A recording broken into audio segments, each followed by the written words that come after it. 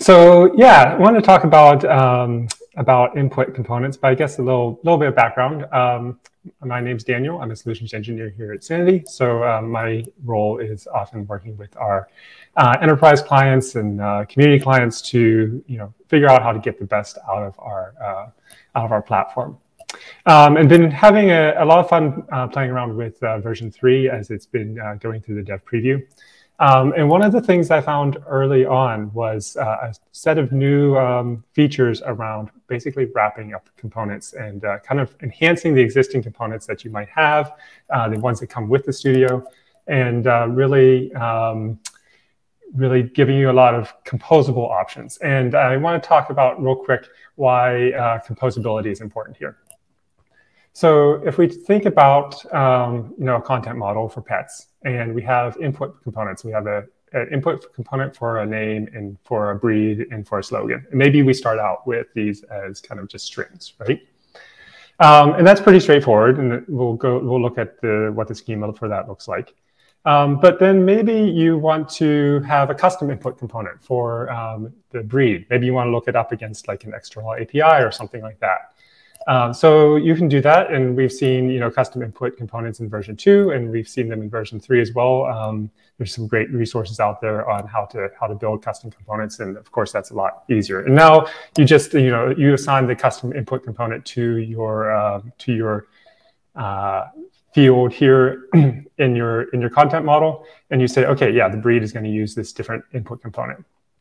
But what if you need to do something to all 3 of these? What if you want to, say, add a character count to all of them? If you don't have composability, you have to basically replace the functionality for the default strings. And then you also have to add that functionality into your custom component. So you're really remaking 2 different components there. So what if you could, instead of replacing those, just enhance them? What if you could wrap those input components with additional functionality that does things like adding character counts or having additional buttons to insert special characters, things like that? That's exactly what this ability in the new Studio version 3 gives you. So really excited to jump into some code here. So on the left-hand side, you can see I've built out this pet schema, and it's a fairly basic schema. We have here, some basic fields. We have the strings. I've given myself an options list. The only dogs I know about are Chihuahuas, so that's all the options we have here. And we have a few different fields, but they're all, there's strings, there's text, there's a portable text field here for the biography. And we see a fairly standard form built out from that on the right-hand side, right? So if you've been using Sanity for a while, fairly straightforward, fairly standard sort of things here. Now, if we want to add in a custom input, we can do that. And here now we know a lot more breeds because I've written a custom input and I've said, okay, instead of having this default text string input, I have my pet breed input here, and I have that as a little component, and it's basically just pulling in content from from an API. So there's a nice dog.ceo API, gives you a list of breeds. I'm just pulling that in and giving myself a nice little drop down. Really simple and straightforward to implement here with version 3. But if we get into the meat of that, now I have a custom component here for my drop down, and I have standard components here for my name and my slogan. If I want to add in a character count on all of these, either I would have to write custom components that have just a string input for the name, and then I add some more logic onto my drop down, and same for the slogan. But we actually have some ability to actually wrap those. So I'm going to go into 2 basic concepts and talk about 2 things here. First is kind of looking at plugins. And the second one is looking at how these wrappers work. So a plugin in version 3 is basically just a set of configuration. So a set of configuration in this case for my plugin is just going to be the name of the plugin, and then some special logic that we'll get into about rendering the form. And so I define this using the create plugin function, and then I'm just going to add that into my Sanity config up at the top level. So a default configuration here will look like a desk tool, and here I'm adding in my text stats plugin. So again, a plugin in version 3 is just a subset of a configuration, which makes it really possible to compose things together and build out your own plugins that you can reuse between projects. You just isolate functionality, and this is a key part of making a composable content editing experience. So in this plugin, we are only doing one thing, and we're providing what's called a render input function. And this render input function is really the key here, because what it is doing is every time the studio is rendering a field, it's going to call this function. And this function is going to tell the studio what to render. And by default, this is handled internally to the studio. But if you want to provide your own function here, you can do so. And so this function will look something like this. So down at the bottom, I have the function, the render text stats. I'm getting props, which tells us some of the information about the component and about the field itself. And then the next function. And the next function is really special because what's going to happen there is whenever I call that, that's just going to wrap call and render whatever functionality would happen there by default otherwise. So this is where we are able to start wrapping existing components. Again, the studio is calling for every component in every field that we show. It's going to call this render text stats function, and then we're going to wrap our field in our input with our own custom component here. So this text stats component then is just a React component. I'm just passing it some information, the ID of the field and the children, which in this case will just be the next, will be the further components that are going to be rendered. And what I'm doing here is I'm just highlighting that there's a wrapper and showing you where the wrapper is around the input component, and the ID showing you the name of the field. And you'll notice there's a special one here, root. So you can actually wrap the entire form here if you want. So you can wrap the entire form. You can wrap a single field. If we were showing objects, you'd be able to wrap the individual items within objects. Any input field from the root on down will get wrapped. So it can be really powerful. So moving on from there, what if we, all we want to do is wrap the text component. So we don't need that root component wrapped. We don't need to wrap, things that aren't text components.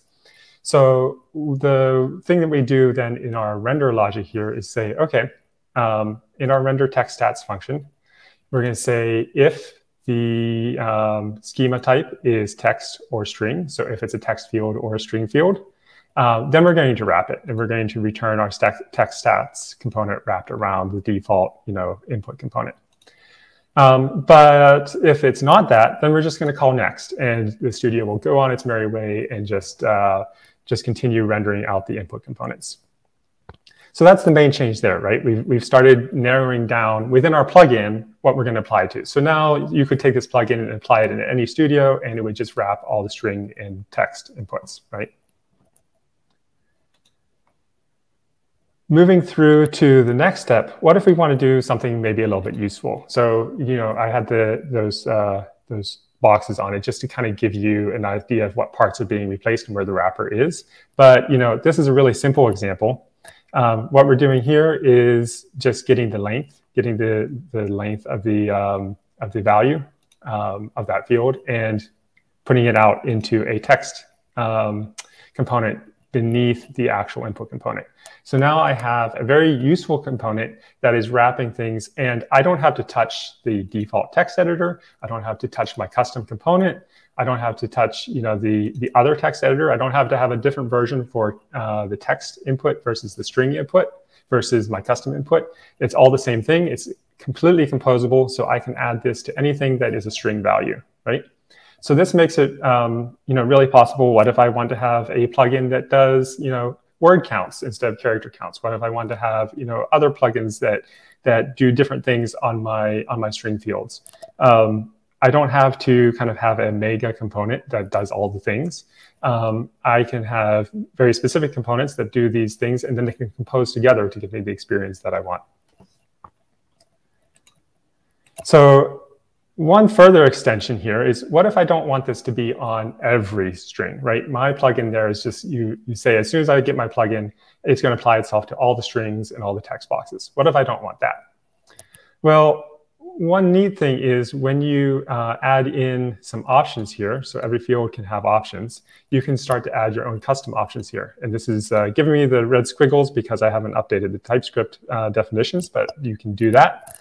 And I'm basically adding a character count true option here. So now I can opt in. So I can provide a plugin that will wrap any string or text field, and I can opt into it in my schema so that I show it only in the places where I want it. So I don't care about it in the name, right? Like the name's the name, it's going to be short, it's going to be long, whatever. The slogan, maybe I care about. And the breed, I want to know if I have a really long breed here. So we have some ability to provide some options here. And if I look at my component over on the other side, the logic that I've added here is, in addition to selecting whether it's the a text or string field, I'm also seeing if the character count property is in the options for that schema type. So again, this props object that's coming through is giving me all the information about the field that is being rendered. So I can respond to options, I can respond to different things that are configured on the field, and conditionally return my wrapper or not. So it gives you a lot of power there. Now, finally, what if we want to handle this portable text field too? So at the bottom, you probably saw that I have this biography, which is just a standard portable text field. This gets a little bit more complicated, but it's not a ton more complicated, and it's a lot easier to add it, as logic here to a component that's about character count than it is to have, say, a portable text character count component versus a string character count component, or to add it on as a custom component in each of these spots, right? The functionality of this plugin is about character counts, so let's make it work in all the places that it makes sense to have it. So now I'm doing two things. One is I've broken out into a couple little functions, some logic to determine, is it a string or text field, or is it a portable text field? And then based on that, if it's either of those and the character count is enabled, then I do some further logic to get the text value, right? If it is a portable text field, so if it is portable text, then I'm going to use another helper function to just strip out the plain text out of that portable text field. Otherwise, I'm just going to use the raw value of the string. And then I'm going to pass that value into my wrapper component. So again, I can do all this outside of the portable text component, outside the input component. And the actual rendering of this, the React component here hasn't changed at all. I've just changed a little bit of the logic of how I'm selecting to show it and how I'm getting the values to show it. And so the helper functions look a little bit like this. And this is on the GitHub repo. I'll post in the chat here in a second so you can get more into the details of what this looks like. But it's really, for the functionality and the complexity and the optionality that this gives you, really quite straightforward. So yeah, that is kind of one of the neatest things that I've seen in this V3 world, and that's kind of hard to say because there's a lot of neat things. But I think the idea that you can really really compose these different things together in a meaningful and useful way, that you don't have to put everything into a mega component or to pull things together into separate components like that, I think is really, really, really powerful. So this is, one of my favorite things. So excited to see what's in the questions. What do we got?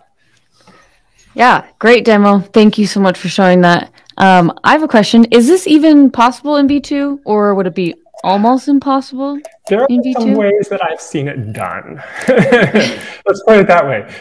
There are ways that you could do it. There are ways. There's definitely, like, in version 2, part of the way that the studio works, there is a component that's there that can basically render the rest of the components.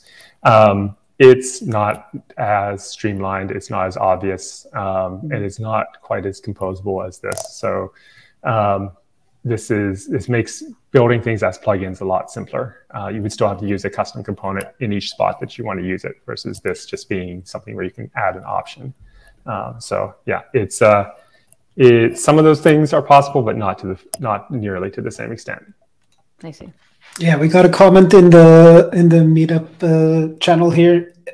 Not possible in less than 50 lines of code, which that is definitely true. lines up neatly with my question, because I have tried to write some custom input components in V2, and there was a lot of more code in those. How come these code examples are so short? You're even using TypeScript, which is supposed to be, Yeah, well, how are they so short? It's because in the way that the API is set up for wrapping, right? I'm only needing to pay attention to the specific things that I need to pay attention to, right? And this is even true for when you're writing a custom component itself. It's not wrapping other components, but when you're writing the core custom input, that's also shorter now, because a lot of those things like presence and history and things like that are all abstracted away for you now.